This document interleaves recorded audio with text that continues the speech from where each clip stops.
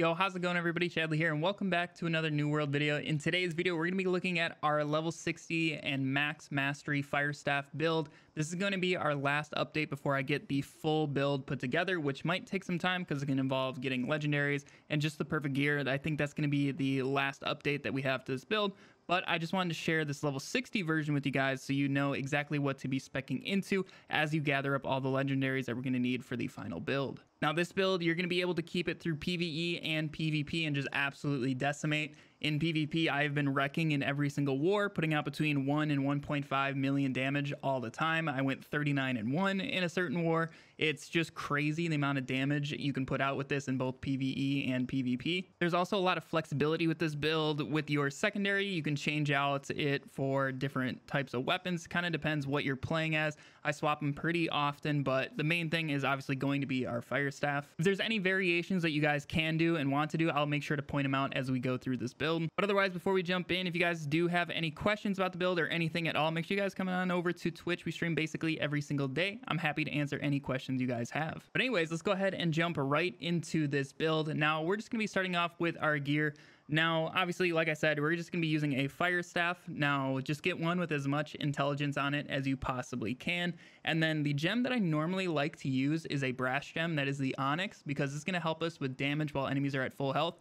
And with Pillar of Fire, the amount of damage you can do on your first hits is crazy. You're going to one-shot most things, and even late-game enemies that are 60 to 65, you can get them down past half health and with just one attack. So it's really awesome to have this certain gem on. But otherwise, if you guys have a dedicated healer, you could put on the Rally 4 gem, which is the diamond. That's another 15% damage while your health is full. So that's another really good option, and that will be obviously continue through the entire enemy. It's not just while they're at full health. So that is another good option, but it's a little bit more conditional on if you have a teammate healing you or not. There really isn't that much else to say about our fire staff. Just get the best one that you can. There's nothing really too special going on there, at least right now, until we get the perfect one. Then maybe the perks will end up playing a little bit bigger of a role. But right now I'm just using the Syndicate final tier staff, and it's actually really good though because it does have crit chance and light and heavy attacks deal extra damage. So that crit chance really does add up. You're going to notice you're going to be critting a lot more often, which is a big part of our damage with a fire staff. But otherwise, for the secondary, I change this out very, very often depending on what kind of content I'm doing. If I'm just going around questing and I don't really have a healer or anything like that, I really do like the Hatchet because I can heal myself, I can move around quicker, I can avoid death with its capstone and that kind of stuff. So I think the Hatchet as a utility for just main questing stuff is really, really good.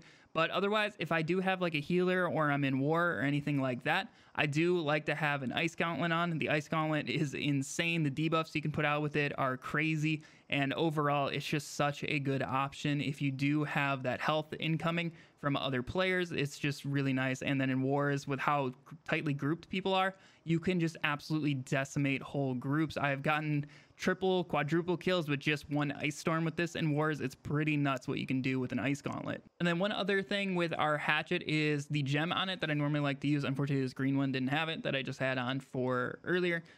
With a gem slot, which is you're going to be striving for. I really do like to have a damage conversion on it. It's going to completely depend on what you're fighting. If I'm fighting ancients, I really do like lightning gems because my fire staff isn't very good against the ancients. So I like to make up for that with our Hatchet and put a lightning gem on there. Otherwise, you can swap that gem to pretty much whatever is good against whatever you're fighting against. I thought from there, we just go ahead and look straight at our skill trees for those 3 weapon types. So starting off with our fire staff, this is what I use for literally everything. I personally think this is the best fire staff spec that you can do. In the fire mage tree, I grab everything except for anything meteor shower related, and then the last Pillar of Fire one. You honestly don't need mana that much with this build, especially with the type of armor we're wearing.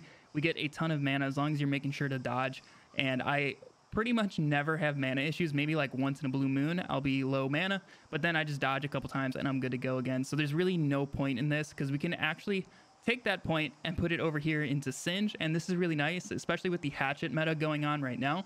If you guys end up getting a crit on a Hatchet enemy and it activates their capstone, they're actually going to burn to death after it runs out, which is really nice, and it's a really good way to counteract that invulnerability, and they try to run away. So I really do like Singe, and just in general, it adds up in damage very quickly because you're going to be critting very, very often. Otherwise, Fireball is our bread and butter with this build. We're going to max that out. We're going to get cooldowns out of it, mana back, all that good stuff. This is going to be your main ability. You're going to cast this pretty much whenever you can, and just making sure you are heavy attacking in between abilities so you get those cooldowns going.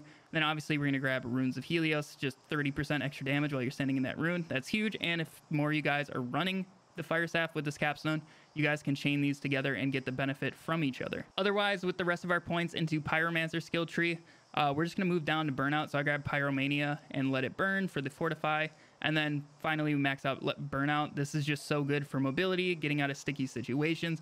And even for like map mobility, it's really nice too. If you guys are crossing a river, you activate this on one side of the river, you can almost always glide completely across it. Just the really wide rivers, obviously you can't get quite close enough, but you get definitely a huge speed boost. You're going to blow past everybody you're running with. So this is really nice for just escaping across a river. Once you guys get the heated up, the burnout goes 50% further. Otherwise, my Hatchet skill tree, we pretty much just focus Berserk here on the left skill tree and grab the other passive nodes along the way down, and then grab the Defy Death. This is just really nice for high level areas and getting out of sticky situations. If you pull out the Hatchet when you think you're about to die, you can survive and possibly get out. And then otherwise, the other abilities I use for it are pretty much utility. So I use Rending Throw for applying Rend, and then obviously we can get this point, and if we throw it from far enough away, we can get to the 15% Rend, which is very nice. So if we swap back on over to our Fire Staff. And then otherwise, you guys can pick between Social Distancing and Infected Throw. I wanted to do Infected Throw in case I run into any open world PvP, because the disease out of this would be really nice for preventing people from healing. If they're going to go into a healing circle, they're going to heal 30% less. And then once I get to the last one for it, Aerial Transmission, this is going to help keep that disease on them for a little bit longer. Otherwise, if you purely want to do PvE with the Hatchet, I would probably do Social Distancing. This is really good for getting away from enemies because you can slow them by quite a bit. Now, finally, looking at the Ice Gauntlet tree, when I'm using the Ice Gauntlet with the setup, we're going to be focusing on the Ice Tempest skill tree, and then the main ability over here that we're going to grab is Ice Storm. This is just so good. Weakening Gust, this is very nice. Once enemies are below 50% health, you're going to deal 10% more damage to them, and that includes your teammates, which is really cool. And then otherwise, you can deal a lot of damage with Punishing Storm, and then combine that with the capstone of Ultimate Chill. This is actually really good because this goes for any ice damage on that enemy. This is actually a debuff. So if any of your teammates are using any sort of ice damage, even conversion ice gem on their weapons, they will get that 35% bonus to their ice damage. So this is really nice for both you and your teammates. Otherwise, with the rest of the points that I'm going to be grabbing with this, it's just going to be in Entombed and Ice Shower. I really do enjoy these. So to get down there, we're going to grab Quick Frost, and then we're going to max out Ice Shower first because we can also imply Rend with that. So no matter which one we're using, Ice Gauntlet or Hatchet, we can always be applying Rend. And then otherwise, we're going to finish out with maxing out Entomb. This is just really nice for delaying, healing up, and just getting out of sticky situations. It's just a really good fallback option. And then also with the amount of Angry Earth enemies you fight later on with poison, I'm pretty sure this is going to end up getting rid of that poison, I would think. So I'm going to be grabbing that and making sure to test that. Now with all the weapon stuff out of the way, let's go ahead and take a look at the armor. There really isn't anything too special going on. The main things I'm focusing on is getting intelligence on the gear. I'm honestly kind of debating going intelligence and constitution for a little bit more survivability. You guys can take that pick amongst yourself, and it's also going to depend where your attribute points are. That one is just going to be basically a juggling act upon yourself. It's going to depend completely on your drops. But otherwise, what I'm doing with my armor is going for the max medium that I can, which is actually going to be, in a perfect world, getting a heavy chest piece and heavy pants, and then we're going to get a light helmet and light gauntlets, and then finally we're going to get medium boots, and that will get us to 22.9 on our armor load and keep us just in that medium category with as much armor as we possibly can. This is really nice because we actually get 3 dodges with medium, and then that way we can go ahead and get 30 mana back across all of our dodges. And then also another bonus, especially once we're using the Ice Gauntlet, is our crowd control debuffs we apply last 10% longer. That's not a ton, but it is just a free 10% as an addition to our medium category. Our jewelry is probably going to end up being the same thing as our armor, just focusing on intelligence and constitution. Those two it as a balance, maybe a little bit more intelligence, probably like 2-to-1 intelligence to constitution would be the way to go. And that way you guys can balance dealing a lot of damage and also surviving with a decent amount of health. Everything is going to change depending on what kind of drops you guys get. And with the more perfect version later on, we'll be able to narrow down exactly what we want to run in terms of attributes on our armor. Speaking of attributes, that's going to completely depend on what kind of gear you guys get, what the exact breakdown is going to be. In a perfect world, I would probably try to get 50 constitution and then whatever else into intelligence. I think 50 constitution is plenty for surviving, and also you guys can get a little bit more healing out of your consumables, and just that combined is really nice for your own survivability, and the rest dealing damage.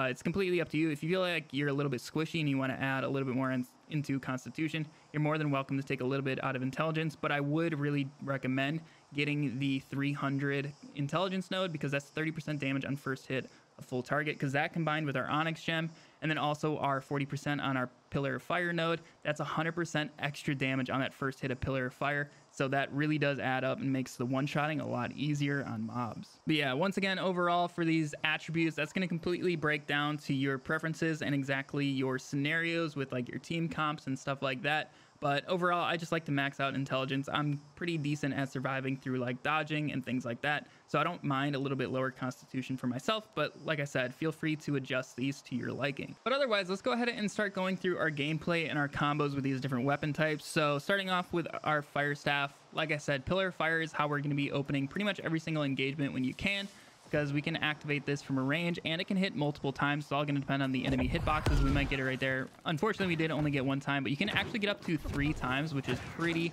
darn crazy. But otherwise, once you activate pillar of fire, immediately follow up with your fireball and then go to town with heavy attacks. And then if you can use burnout as well, you're going to get all your cooldowns and just be able to cycle pillar and fireball just over and over and deal a ton of damage. Otherwise, the hatchet, I really don't use this all that often. Like I said, it's mainly for utility with the healing with berserk and then also applying rend from a distance with our Q. And that's pretty much really all I use that for. If I need to prevent enemies from healing as much, I'll use the infected throw right here. But pretty much I mainly just use the rending throw and berserk. But otherwise, for the Ice Gauntlet, the combos that I really like to do, especially in like PvP scenarios, if somebody's rushing me, like a lot of the times as a mage, you're going to get rushed by Great Axe users. And as they're rushing you, you can either start with Ice Shower or Ice Storm. It's completely up to you. If you feel like you're going to have a hard time getting them trapped in the Ice Shower, you can do Ice Storm first to slow them down. But otherwise, pretty much what I'll do is as they're rushing me, I'll put down Ice Shower to freeze them in place. And then I will put the Ice Storm on top of them and either go to town like that while they are frozen in place. And then once that's about to run out, I'll swap back to the fire staff, because Ice Storm will go away once you swap off of the Ice Gauntlet. So just keep that in mind. Otherwise, you can just freeze them in place with Ice Shower and then swap to your fire staff, because this will remain and keep them frozen in place. And you can get easy pillars and fireballs off on them and probably kill them. So just to show that off live, we're going to try it on this enemy right here. So I'm going to make him chase us. So pretend this is a Great Axe user. We go ahead and freeze them in place, pop the Ice Storm on top of them right there. And as you can see, they're heavily slowed and just kind of stuck in place. And then once it runs out, we can swap back on over to our fire staff and just go to town, and they can't even hit us and they're dead. That's pretty much going to be the scenario in PvP as well. I've done it plenty of times in war with any sort of like spear or Great Axe users rushing me in the back line. Yeah, that is our level 60 max mastery fire staff build. This build is about to get even crazier as I get my hands on more and more legendaries and the perfect gear that we need to just absolutely send this build through the roof. So make sure you guys are subscribed to the channel if you're on the lookout for that setup. I'm going to try to be farming that throughout this week, and hopefully maybe in a week or two I can get that out to you guys. But otherwise, this setup works perfect for you guys who are just turning level 60 and are looking for somewhere to go for both PvE and PvP content. Like I said at the start of the video, if you have any sort of questions, anything at all, make sure you guys come on over to Twitch. We stream basically every single day. I'd be happy to answer any questions you guys have over there. But anyways, I hope you all have a fantastic day, and I'll catch you in the next video. See ya.